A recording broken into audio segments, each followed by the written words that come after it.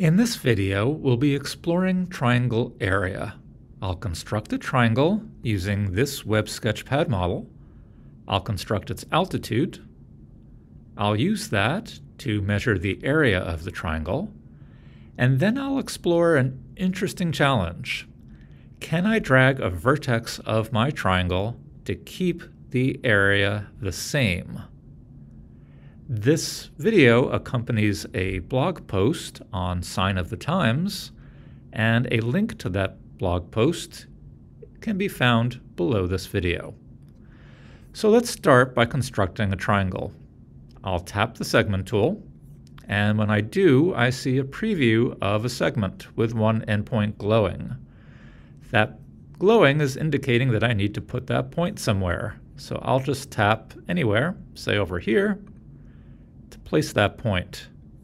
Now the other endpoint of the segment is glowing. Let's tap over here. Now my tool is done, and I have my segment, one side of the triangle.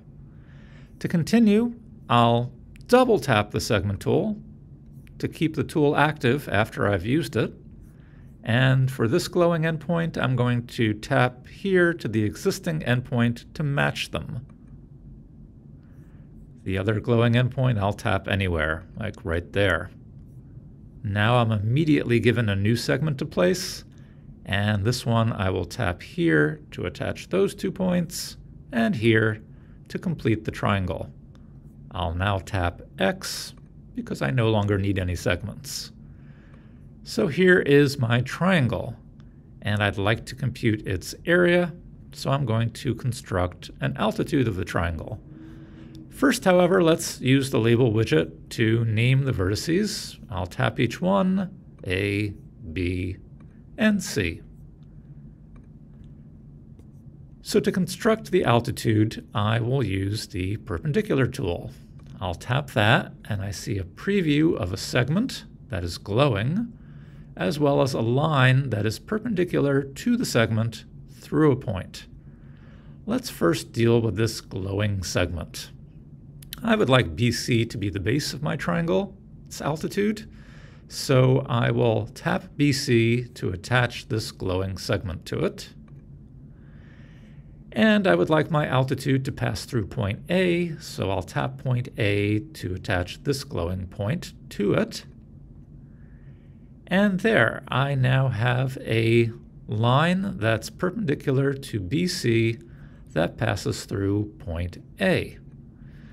So my altitude I can construct by going from point A to where this line intersects BC. So let's mark that intersection point using the point tool. That's right here. And before I construct my segment, let's hide, using the visibility widget, this line. So when I tap the widget, I now can tap the objects that I'd like to hide, which in this case is just the line. And you'll see the line turns gray, which indicates that when I tap the visibility icon again, that line is hidden. The point is still there, and that tells us where to construct our segment, from point A to that point.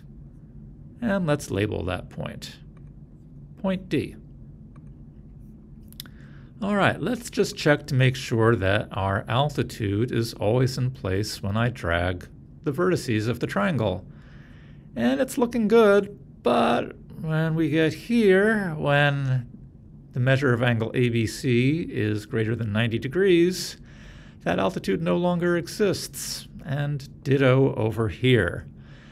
So this is not a particularly robust construction, so we need to rethink what we need to do. Let's tap the undo arrow a few times to back up. And to make this construction more robust so that it works for situations like this, let's start by constructing a line through BC. And now when we construct our perpendicular, let's use this line here to match to the segment, rather than what we did before, which was to tap BC to match those two segments. So I'll tap the line, and I'll tap point A. So now wherever I drag point A, we see there is a point here that's always well defined that allows us to construct the altitude. So I'll tap the point tool again. I'll tap where this line through point A, perpendicular to the line through BC, meets it right there. And as before, we'll use the visibility widget to hide the line.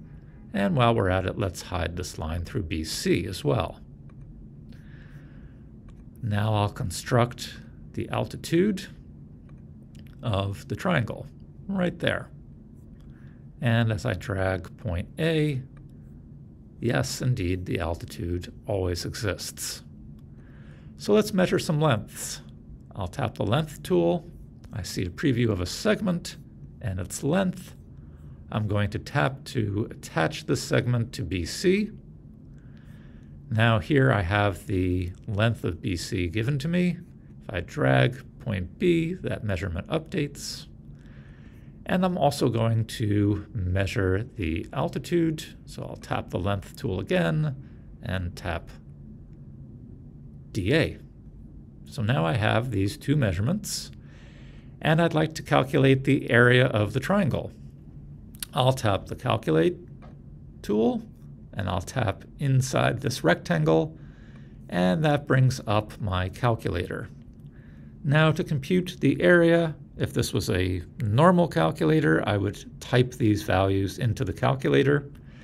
But if I type the values in, that's not a very powerful technique, because if I drag a vertex of my triangle, these measurements are going to update, but my calculation won't.